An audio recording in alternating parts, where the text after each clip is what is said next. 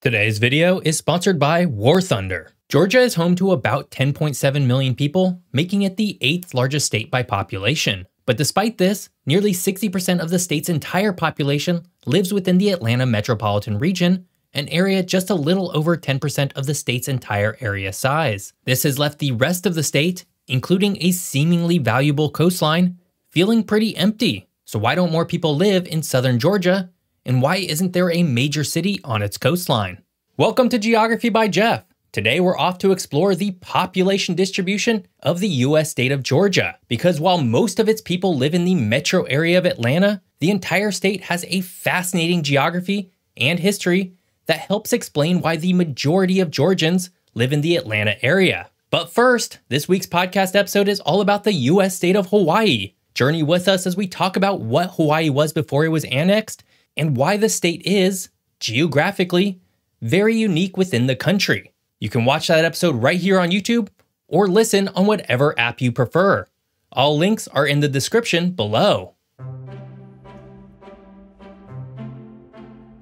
Long before European settlers set foot on what is now the US state of Georgia, the region was inhabited by a variety of indigenous tribes, each with their own distinct societies. These tribes, deriving from the ancient Mississippian culture, included the Creek, Cherokee, and Seminole, and played a crucial role in the state's early history. And contrary to beliefs that these tribes led relatively simple lives, each tribe engaged in complex systems of agriculture and trade with each other and eventually European settlers. But the creation of Georgia as a colony under British rule in the early 1700s marked a pivotal moment in the region's history. Named in honor of King George II of Great Britain, Georgia was the last of the original 13 colonies to be established. Its founding in 1732 by James Oglethorpe and a group of settlers at Savannah was driven by a mix of philanthropic, economic, and defensive motives. Oglethorpe originally envisioned Georgia as a haven for the poor and financially persecuted of England, but that dream never really materialized. Instead, Georgia's birth was motivated by the perceived need for a buffer region to protect the more prosperous colonies of Virginia and the Carolinas from Spanish incursions from Florida.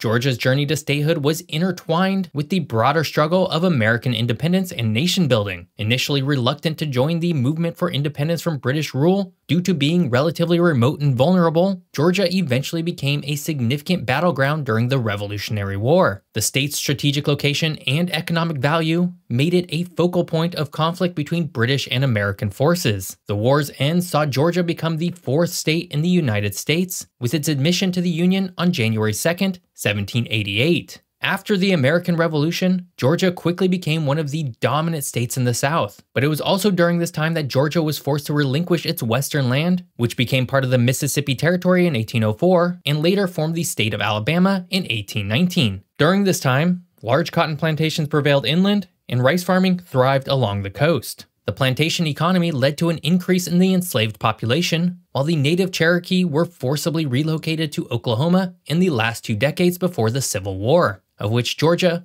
was firmly part of the Confederacy. According to reports, nearly 120,000 Georgians fought for the Confederate Army, though about 5,000 also joined the Union. Upon surrender, Georgia rejoined the United States and quickly transformed itself from a state wholly devoted to the plantation economy to become the industrial power for the South. Today, Georgia often sets the tone for what it means to be culturally Southern, and a large part of that is due to the unique geographic position the state has found itself in. But before we get to the physical geography of Georgia, if you're enjoying this video, hit that subscribe button.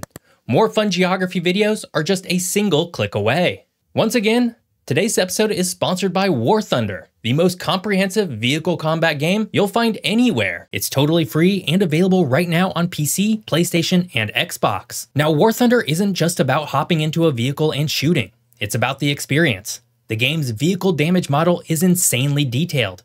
Every component, from engines to fuel tanks and weapons, is modeled to react realistically to damage. It's not just about hit points, it's about strategy and understanding your vehicle's strengths and weaknesses. War Thunder's X-ray view gives you all the gritty details, and it's this level of detail that puts you right in the middle of the most intense combat scenarios. Imagine taking control of over 2,500 tanks, planes, helicopters, and ships across 10 major nations. That's War Thunder. Here's the deal. For a limited time, if you sign up using my link in the pinned comment or the video description, you'll get a massive bonus pack available for new and returning players who haven't played in at least 6 months. This includes multiple premium vehicles, an exclusive vehicle decorator, Eagle of Valor, 100,000 Silver Lions, and 7 days premium account across all platforms. So join the global community of over 70 million players and immerse yourself in War Thunder. And I'll see you on the battlefield. Georgia exists in an interesting geographic position in the United States. It's farther south than Virginia or the Carolinas, and thus farther away from the influence of the Northeast, and it's farther east than Mississippi or Alabama, 2 states that were derived from Georgia. For this reason, it's become emblematic of the South. And true to this moniker, its physical geography has a little bit of everything that makes up the greater southeastern United States.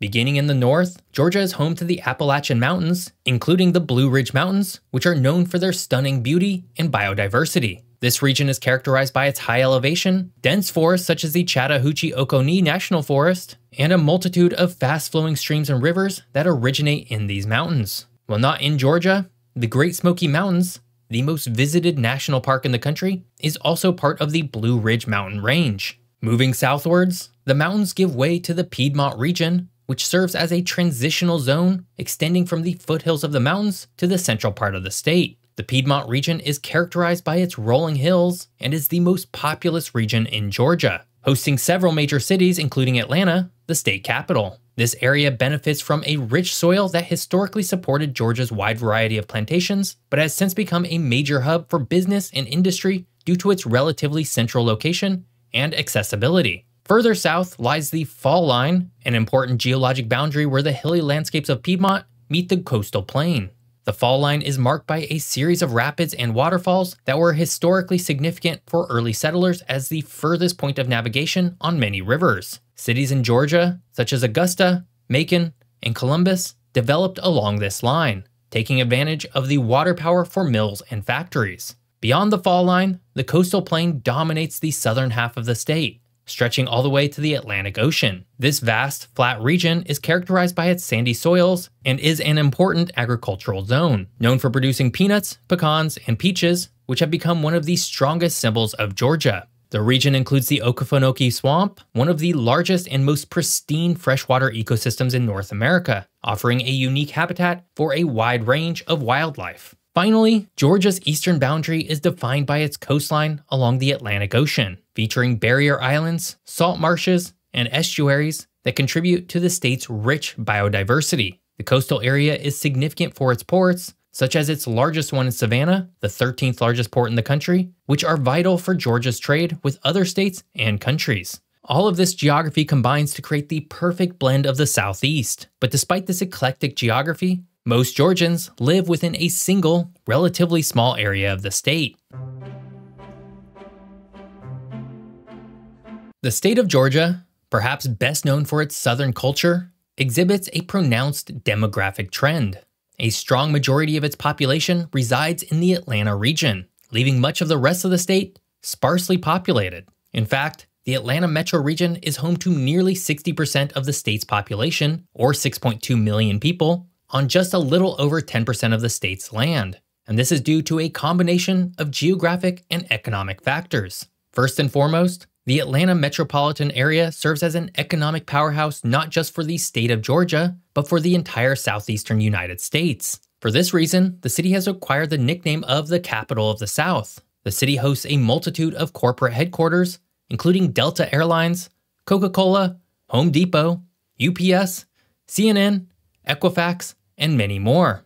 This concentration of economic opportunities attracts people with a multitude of employment opportunities, leading to a continuous population boom in and around the city. And because of this concentration of businesses, infrastructure development has followed. Today, the city has become a major transportation hub, with Hartsfield-Jackson Atlanta International Airport serving as the busiest airport in the world. Major highways and a developed rail network have also facilitated business operations and connectivity. This has not only boosted the local economy, but has also made the area more accessible and attractive for both domestic and international migrants. But all of this economic and infrastructural development is due to a key decision made nearly 200 years ago. Atlanta's growth was significantly spurred by its selection as a railroad terminus in the 1830s, which established it as a commercial center. In this way, Atlanta is not that dissimilar to Chicago, which was also fueled in growth by becoming a major railway hub in the 1800s. In contrast, much of the rest of Georgia is characterized by rural landscapes, with agriculture playing a significant role in the economy, primarily southwest of Atlanta.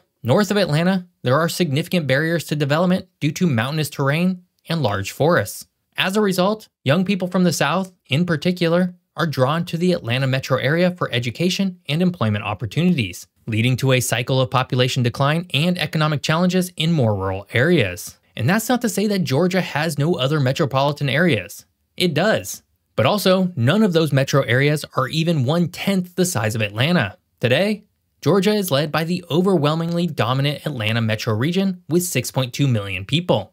This would be followed by Augusta with 611,000 people, Savannah with 404,000, Columbus with 328,000, Macon with 233,000, Athens with 215,000, and Gainesville with 203,000 people. But all of this begs the question, if Savannah was the first city in Georgia and has become a major port, then why didn't it, or another city on the Georgian coast, grow to become a major city in the United States? Unlike many other states with thriving coastal cities, such as New York with New York City, Massachusetts with Boston, and Florida with Miami, Georgia's coast has not given rise to a major urban center. This is despite Savannah being the oldest city in Georgia, giving it plenty of opportunities to grow into the role. But as it turns out, several factors contribute to this phenomenon, including geographic challenges, economic shifts, and historic circumstances. Geographically, the coast of Georgia is complicated to say the very least. Extensive marshlands and barrier islands are very prominent all along the state's coastline, which has historically made large-scale urban development challenging. This kind of natural landscape requires significant investment in infrastructure to support urban expansion, such as drainage, bridges, and roads to connect fragmented landscapes. But while the geography plays a role here, it's actually the historic economy of Georgia that would be the primary factor. Economically, while Savannah has been a crucial port city since the 1700s, the entire region's economy has historically centered around agriculture, particularly rice and cotton, which simply did not necessitate the same level of urban infrastructure and workforce as industrial cities in the north. As the United States industrialized, cities that grew into major urban centers typically did so through manufacturing and industry rather than agriculture, which remained the economic backbone of Savannah and the surrounding area. Furthermore, historic circumstances also played a role. Savannah's growth was curtailed by events such as the Civil War, which devastated the local economy and infrastructure. Additionally, as the nation expanded westward, newer cities with more favorable geographic positions relative to the national transportation networks and economic activities emerged as major urban centers. This westward shift was on full display when, in 1830, nearly 100 years after Savannah's founding, Atlanta was determined to be a major railway hub for the South. This economic center of gravity diverted resources and attention away from Savannah and the potential development of a major city on the Georgian coast. Most Georgians live in Atlanta because, at the time of its founding, the United States selected it as a major railway terminus when the national focus was on western expansion. This decision has had a cascading effect through time that only encouraged more people to move to the city. And unless something changes in the future, Atlanta will likely remain the dominant southern city for a long time. And remember, check out War Thunder, the sponsor of today's video. I hope you enjoyed learning more about Georgia and its geography. If you did, please subscribe to my channel. If you want to watch more of my videos, you can do so here. If you want to listen to the podcast, click here. Thanks for watching. See you next time.